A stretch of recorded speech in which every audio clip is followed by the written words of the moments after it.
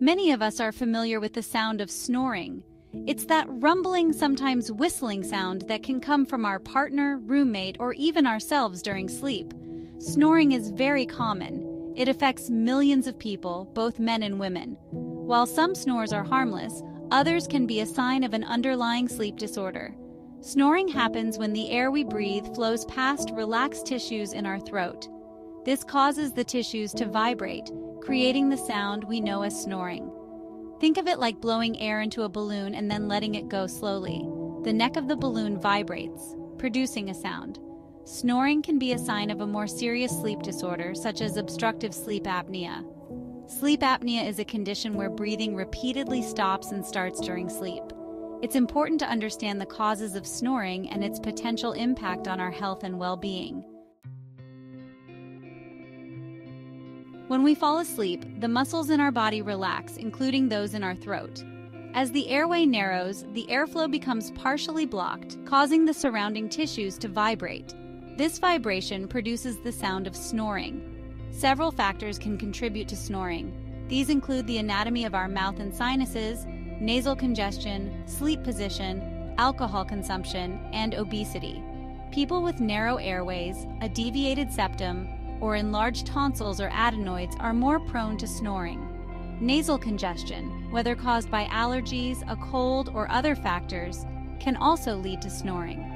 When we can't breathe easily through our nose, we tend to breathe through our mouths, increasing the likelihood of snoring. Sleeping on our backs can worsen snoring because it allows the tongue to fall back into the throat, further obstructing the airway. Alcohol and sedatives relax the throat muscles, making snoring more likely. While occasional snoring is generally harmless, persistent snoring can be a sign of an underlying sleep disorder, such as obstructive sleep apnea. Sleep apnea is characterized by repeated pauses in breathing during sleep, often accompanied by loud snoring or gasping for air. These pauses in breathing can last for several seconds and occur multiple times throughout the night, disrupting sleep and depriving the body of oxygen. If left untreated, sleep apnea can increase the risk of serious health problems, including high blood pressure, heart disease, stroke, and diabetes. It's crucial to recognize the signs and symptoms of sleep apnea, which include loud snoring, gasping for air during sleep, excessive daytime sleepiness, morning headaches, difficulty concentrating, and irritability.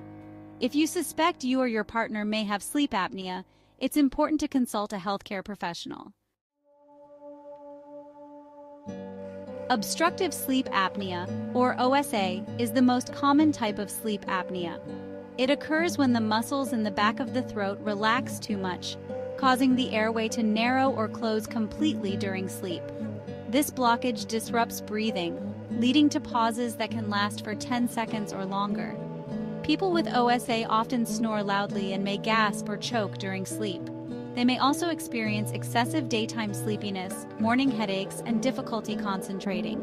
OSA is more common in people who are overweight or obese, have a family history of sleep apnea, or have certain physical characteristics, such as a large neck circumference or a recessed chin. Treating OSA typically involves lifestyle changes, such as losing weight, quitting smoking, and avoiding alcohol and sedatives before bed. In addition, your doctor may recommend a continuous positive airway pressure, or CPAP machine, which delivers a constant stream of air through a mask worn over the nose or mouth to keep the airway open during sleep. Section 5.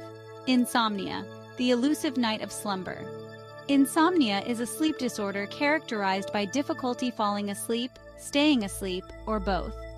People with insomnia may wake up feeling tired or unrefreshed, and they may experience daytime fatigue, irritability, difficulty concentrating, and other symptoms. Insomnia can be acute, lasting for a few days or weeks, or chronic, lasting for a month or longer.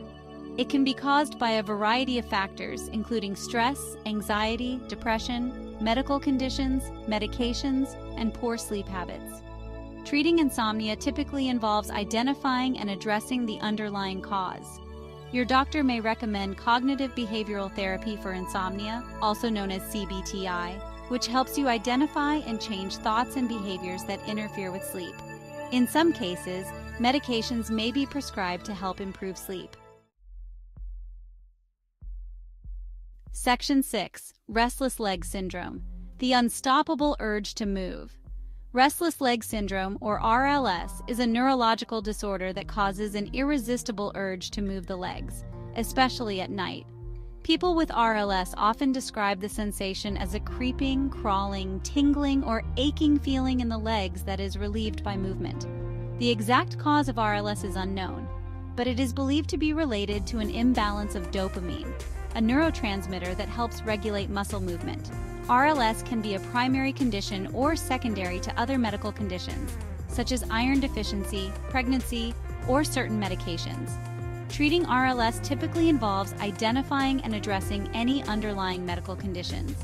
Your doctor may also recommend lifestyle changes, such as regular exercise, avoiding caffeine and alcohol before bed, and maintaining a regular sleep schedule. Medications may be prescribed to help reduce symptoms. Section 7. Narcolepsy, falling asleep at unexpected times. Narcolepsy is a chronic neurological disorder that affects the brain's ability to control sleep-wake cycles. People with narcolepsy experience excessive daytime sleepiness and may fall asleep suddenly and uncontrollably, even during activities such as driving, working, or eating. Narcolepsy is believed to be caused by a combination of genetic and environmental factors. It is often associated with a deficiency of hypocretin, a neurotransmitter that helps regulate wakefulness. There is no cure for narcolepsy, but medications can help manage symptoms. Stimulants can help reduce daytime sleepiness, while antidepressants can help control cataplexy, a sudden loss of muscle tone that can occur with narcolepsy. Section 8. The impact of sleep disorders on health. Sleep disorders can have a significant impact on our physical and mental health. Chronic sleep deprivation can weaken the immune system, increasing the risk of infections. It can also lead to weight gain, high blood pressure, heart disease, stroke, and diabetes. Sleep disorders can also affect our mood, concentration, and memory. People with sleep disorders may experience irritability, anxiety, depression, and difficulty focusing. They may also be at an increased risk of accidents and injuries. Section 9. Seeking help for sleep issues. If you suspect you may have a sleep disorder, it's important to talk to your doctor. They can ask about your symptoms, medical history, and sleep habits to help determine the underlying cause of your sleep problems. Your doctor may recommend a sleep study, which is a test that monitors your brain waves, heart rate, breathing, and other bodily functions while you sleep. This information can help them diagnose and treat sleep disorders. Section 10. Tips for a better night's sleep. While some sleep disorders require medical attention, there are many things you can do on your own to improve your sleep hygiene and promote better sleep. Establish a regular sleep schedule. Go to bed and wake up around the same time each day, even on weekends, to regulate your body's natural sleep-wake cycle. Create a relaxing bedtime routine. Wind down an hour or two before bed by taking a warm bath, reading a book, or listening to calming music. Make sure your bedroom is dark, quiet, and cool. Use blackout curtains, earplugs, or a white noise machine to minimize distractions. Avoid caffeine and alcohol before bed. These substances can interfere with sleep. Get regular exercise. Physical activity can improve sleep quality, but avoid exercising too close to bedtime. See a doctor if you suspect a sleep disorder. Don't ignore chronic sleep problems. Section 11. Conclusion. Making sleep a priority. Sleep is essential for our physical and mental health. Understanding the causes and consequences of snoring and sleep disorders is crucial for maintaining our overall well-being. By prioritizing sleep, practicing good sleep hygiene, and seeking professional help when needed, we can improve our sleep quality and enjoy the many benefits of a restful night.